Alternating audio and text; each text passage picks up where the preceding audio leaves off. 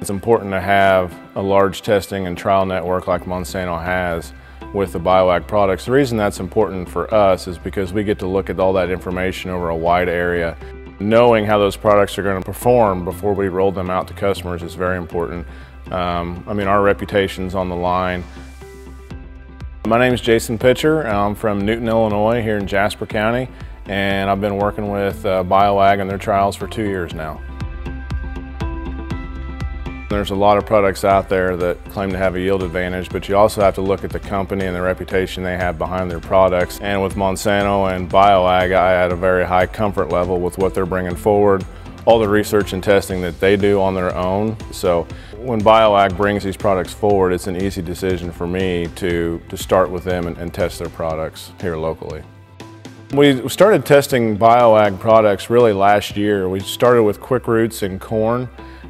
Last year with the diseases we had not only leaf diseases, we had a lot of southern rust, which we hadn't seen before. We had some gray leaf spot movement as well. We had a very high disease pressure here last year. And what was really impressive to me was how the plant that was treated with quick roots, how much better that was and how the stalk stayed intact and really helped through harvest. And I think that's also what added bushels to that. We saw a 7 bushel acre advantage with quick roots. So that got our attention, gave us the confidence to go to our customers, but we asked them to test it in the same way. And I really think that's going to accelerate the use of quick roots because they're going to see it for themselves. What we saw last year does provide things other than yield. Yield is how we measure whether or not a product's successful.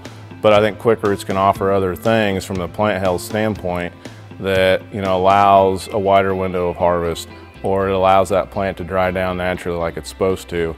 That can all help out with a farmer and his bottom line.